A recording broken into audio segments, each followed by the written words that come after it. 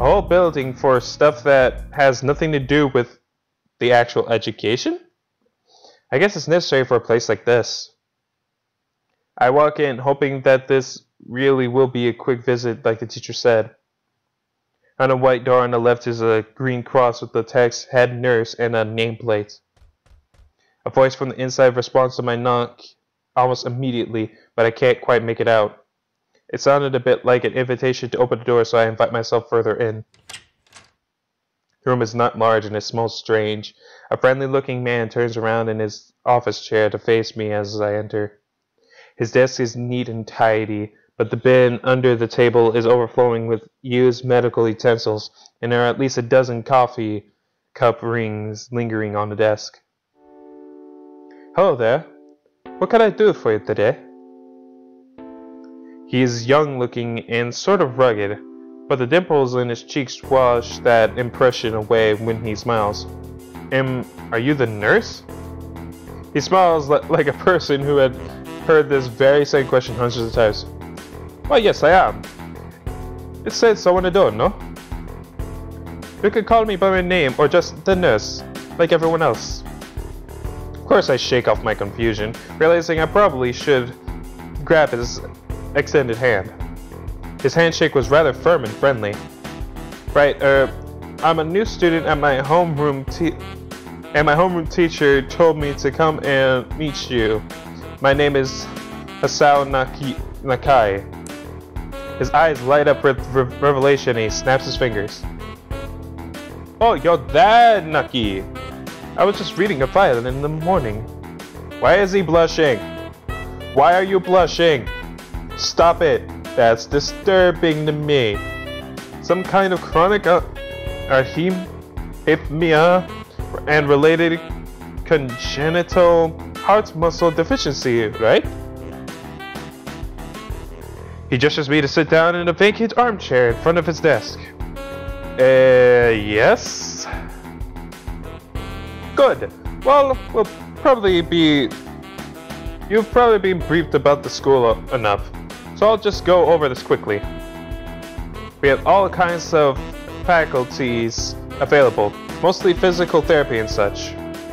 There's always someone from my staff around, even at night, so never hesitate to call us if there is trouble. There is a problem. The famous 24-hour nursing staff. Wow, this is like a hospital. Well, not exactly. For instance, we don't do brain surgery here. His joke feels so out of place that I'm left thinking why he even said it. Yeah, just that. It's really weird to have so many medical people at a school. You'll get used to it. I'm not so sure of that myself, but I don't let this nurse know. Now, let me just find your file again. While he searches for something from his computer and shuffles stacks of paper around, I let my gaze wander around the room. It's the epitome of generic, I'd like to say. Beige walls and ceiling, dark gray laminate flooring, and all the equipment you expect from a school nurse's office.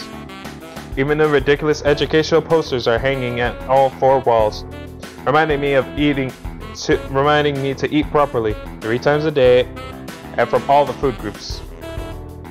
Smiling, the nurse draws a thick file from the stack of similarly thick files and opens it. So you already had medication for the arrhythmia. Just remember to take your pills every morning and evening, or it won't be much help. Apart from that, do you do any sports? Rush stuff like, I don't know, boxing? Rash stuff, sorry. He grins to his own joke, but I don't. Well, I played soccer occasionally with some classmates. Alright, I'm afraid I'm going to have to recommend you refrain from doing that, at least for the time being. Oh. My lack of reaction makes him raise an eyebrow, but really, I'm not too bothered by him forbidding me to kick a ball around. I guess I never did it out of burning passion for the sport, just to have something to do. Any kind of,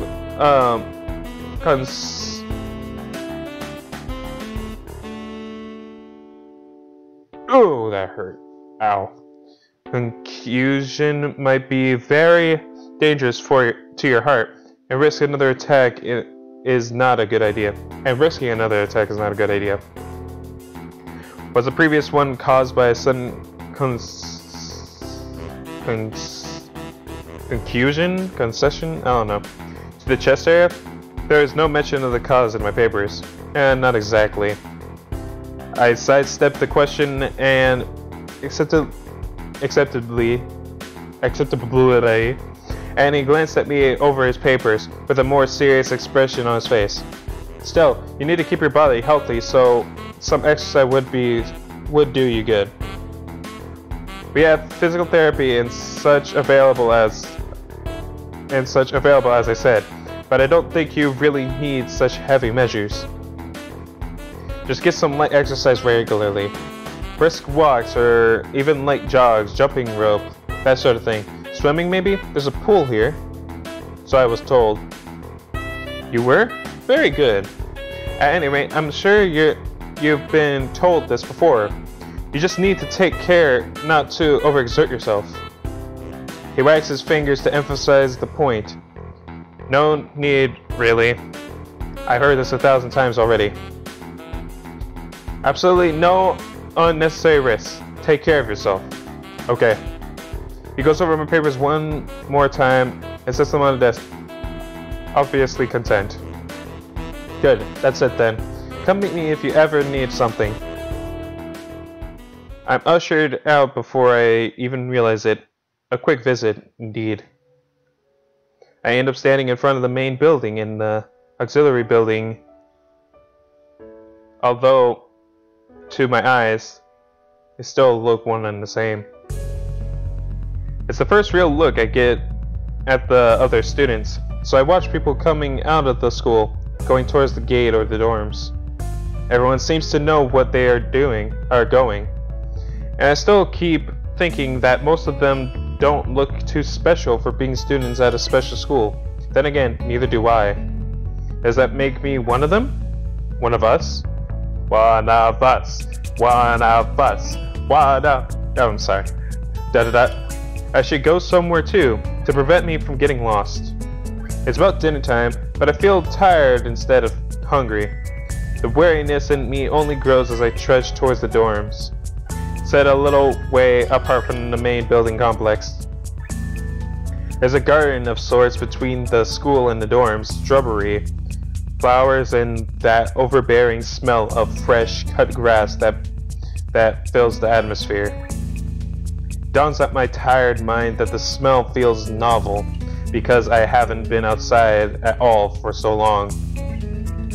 The dorm building is big and made of red brick like the others. It feels way too pompous for what it is, so I push forward going inside.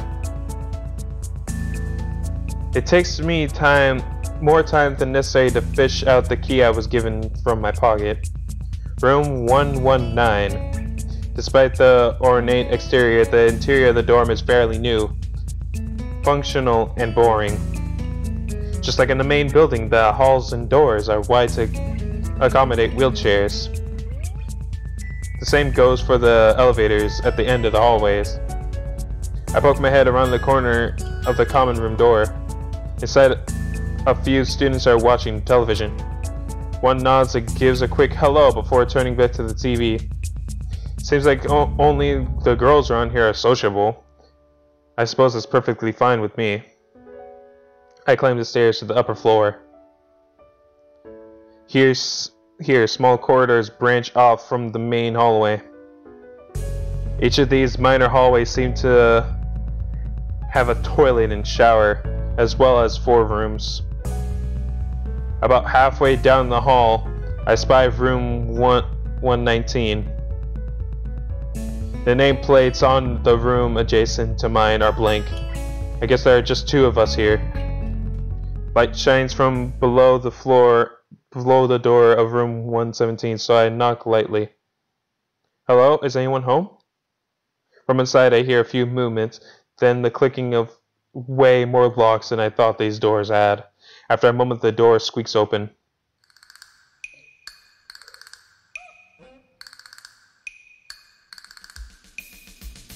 Harry Potter! Yay! A bespectacled whatever boy is standing in the doorway. He's looking at me very intently through his extremely thick eyeglasses. Who is it? Blind? No, at least not completely. Why would he have eyeglasses if he was? He leaned closer at me until our noses were almost touching. His breath stinks of garlic. Hisao Nakai. I'm moving into the next room. I thought I should introduce my... His face suddenly brightens in realization. He stands back upright, thrusting his hand out in a smiling greeting, almost straight to my diaphragm. Oh, sup, dude? Name's Kenji. Hi. I take Kenji's sweaty hand and shake it, still a little rattled by the sudden change of attitude and vehement welcome. Vehement. There were some suspicious-looking people going in and out of your room earlier.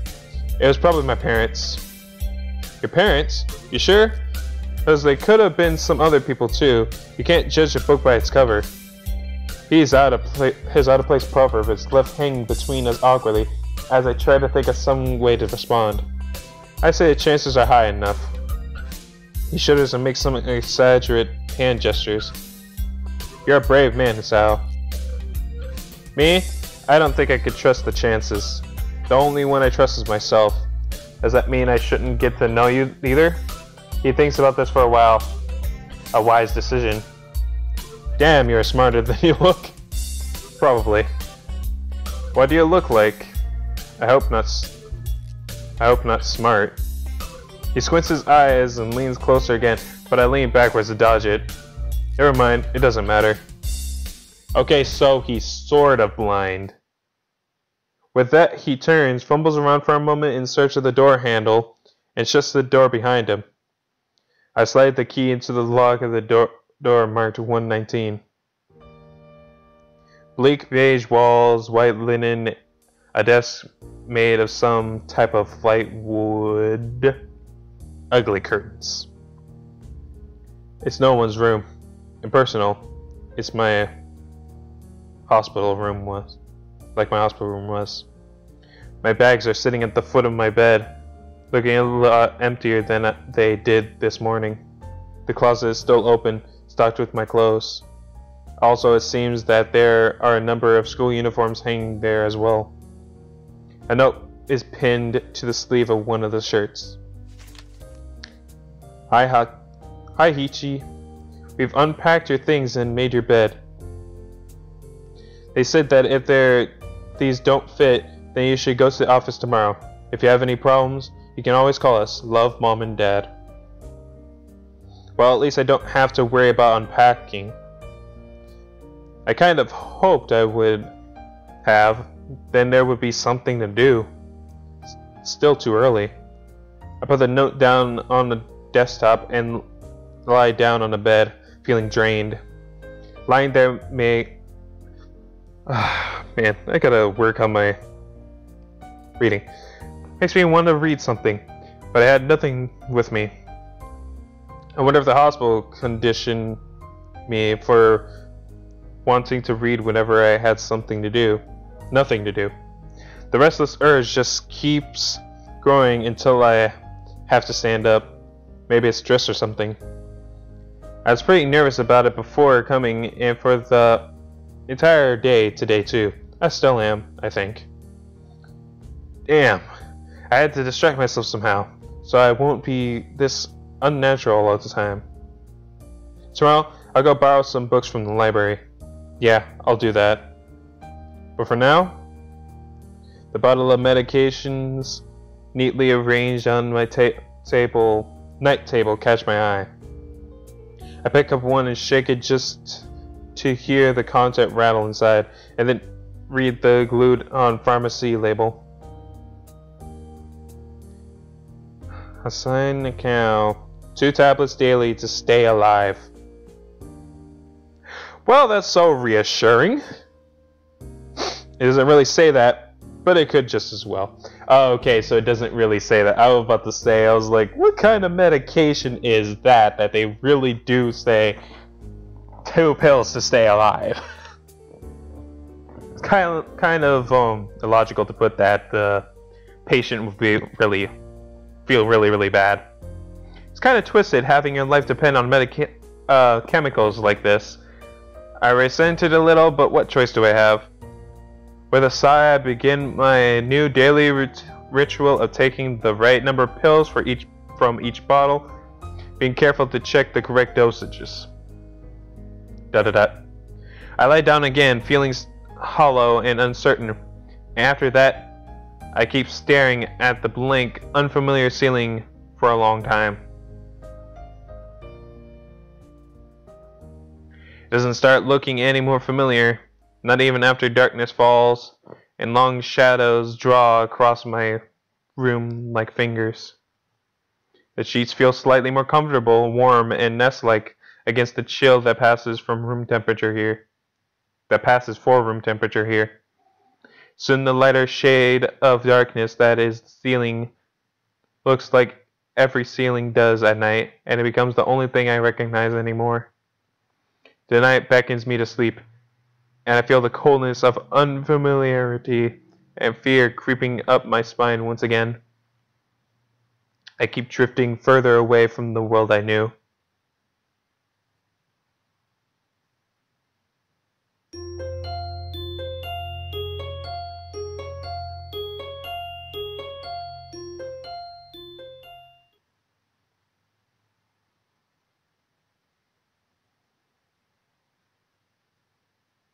Oh, okay, so you can save with the right click.